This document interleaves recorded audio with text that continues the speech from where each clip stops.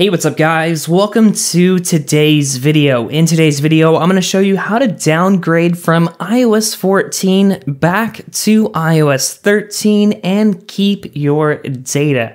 All right, well, let's get into things. So, Apple has just released iOS 14 to the public pretty recently. If you guys have updated to it, and if you want to go back to iOS 13, you're only going to have a couple weeks to do so. Apple inevitably always unsigns prior and previous iOS versions a couple weeks after new ones are released. So if you guys want to downgrade for whatever reason, here is exactly how to do so. Now, the great thing about this tutorial is it works for all devices running iOS 14, and it's going to keep your data. A lot of the tutorials I've seen out there recently do this quicker method, and unfortunately that won't work when downgrading from iOS 14 to 13. So definitely stick around and watch this specific method on how to keep your data. Of course, you will need a computer to do this, so borrow a friend's. It doesn't have to be a Mac, you can use a PC too, but you're going to need a computer to do this process. So just an overview of this video. First, we're going to download the iPSW file. We're going to turn off Find My iPhone. We're going to back up our data, and then we're going to restore from iOS 14 to iOS 13. Once that restore is complete, then we are going to restore user data. All right, so without further ado, let's go ahead and get into things. Go ahead and go to your internet browser of choice, and you're gonna go to downgradeios.com. And this will have written instructions of what is displayed in this video if you guys want to read through this, but basically we're going to scroll all the way down to iOS iPSW. This is where the downloads live. So just give it a second here and you will be redirected. Now, before we get too far into things, please subscribe to our channel. If you guys want to see more content by us, ding that notification bell. And if you guys just can't get enough of us, follow us on social for even more updates. So go ahead and click here to be redirected to the downloads. Now, in this video, I'm using my iPhone 10 Global. We're going to go ahead and select iPhone. Select your iPhone model. I'm going to go right here, iPhone 10 Global.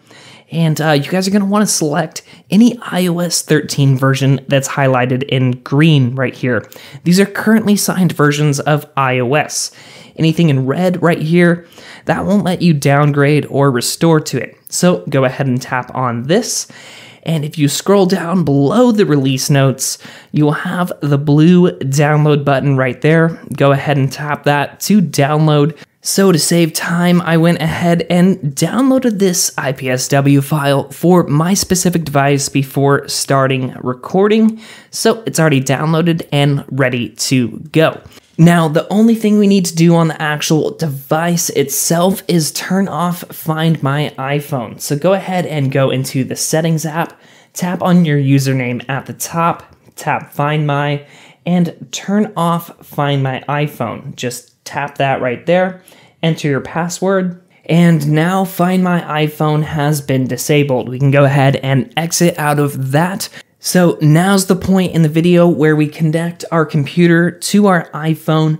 Go ahead and trust this connection both on the iPhone and on the computer, and go ahead and click Get Started. I just did a fresh restore to iOS 14 for this video. So now before we start the restore, this is probably the most important step. If you guys want to keep your data that you've gathered on iOS 14, you're going to back up your iPhone, and not to the cloud, but you're actually going to back it up to this Mac. So go ahead and click Backup all this data to this Mac or to this PC if you're on a Windows-based computer, and select Backup. Now, as you guys can see, the backup process has started. I'll just give it a second here for that to complete. All right, so our iPhone data has been backed up. Now it's time for the restore. Again, like I was saying at the beginning of this video, typically I've seen tutorials suggest that you click this check for updates button and then select an iOS 13 iPSW, that will not work in this case. Your restore will fail and you may lose your data. So in this case, we're actually going to click Restore iPhone. But before we do that, we're going to hold down either Option on a Mac or Shift on a Windows-based PC to manually select which version or which iPSW file to downgrade to. So holding Option on a Mac, we can click Restore. It will bring up this prompt. Again, I pre-downloaded this iPSW file for my specific iOS device ahead of time. We're going to go ahead and click Open on that and click Restore. Now the phone is being freshly restored back to iOS 13. There will be no data on this device, but again, we manually backed up our data to our computer. We'll restore that once this restore has completed. So I'm going to go ahead and let this thing do its thing, and I will be right back.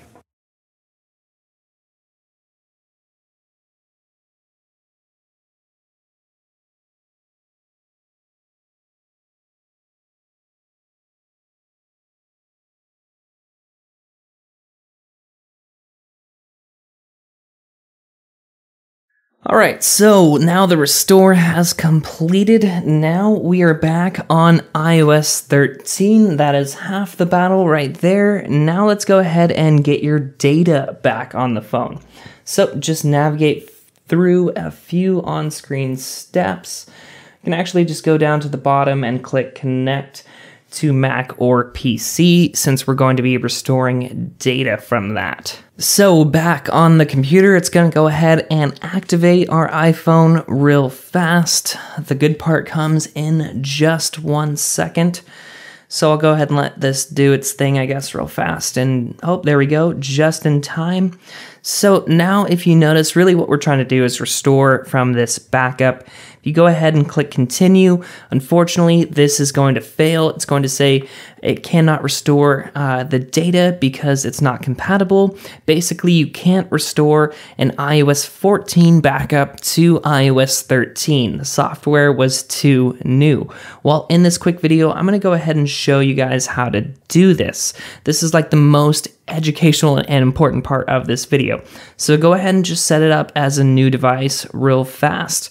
It's going to go ahead and try to back up something. We don't really want this backup. Really where we want to go on the computer is to manage backups. Now, of course, I'm doing this on a Mac. I will have linked in your cards now a Windows version of this tutorial as well.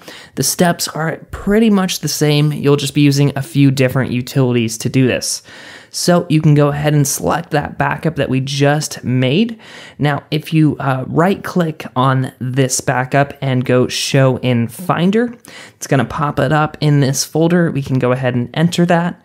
We just want to open up the info.plist. And we can go ahead and open it up. You can open it up with Xcode, you can open it up with TextEdit, or any other plist editor. So I'm actually using this free plist editor called ProperTree. I use it when I made my Hackintosh bootloader, so it works great for this. Otherwise, you guys can just use TextEdit and use Command F to search for product version. Now, right here it says 14. Literally, all we're going to do is change it to 13.0 and save. Apple S to save that file. We can go ahead and exit out of Finder and just literally click OK out of all of that. And now we can click Restore Backup. That backup right there is the one we made before downgrading to iOS 13. We just changed the plist, and look at this, guys. Now the restore of our data has started. My light just died, but it's okay. As you guys can see in a second here on my iPhone, it's going to pop up saying restore in progress, and all of the data that we had on iOS 14 is now going to iOS 13. So I'm going to grab a new battery for my light while this finishes up, and I'll be right back. All right, well, here we go, guys. Restore completed. That pretty much concludes this video. We can go ahead and select our Wi-Fi network again. I'm just going to get to the home screen to show you guys that our data has been restored. Look at that, it remembered my Wi-Fi password, so that's a good sign. So just a couple more things to click through, and here's the moment of truth, guys. Welcome to iPhone. Look at that. It kept my wallpaper, it kept my icon layout minus a few widgets. I'm just going to go ahead and go into the Settings app, go to General and About, and show you guys that we're back on iOS 13, 13.7 to be specific. But that pretty much concludes this tutorial, guys, on how to downgrade from iOS 14 back to a currently signed version of iOS 13 and keep all of your user data. Thank you so much for watching this quick video. Again, definitely check in this video's description for a Windows version of this tutorial. That's about all I have for you. So thanks so much for stopping by. I hope you enjoyed today's video. Definitely subscribe before you go, ding that notification bell, follow us on social, and all that good stuff. But I'll catch you guys real soon. Peace.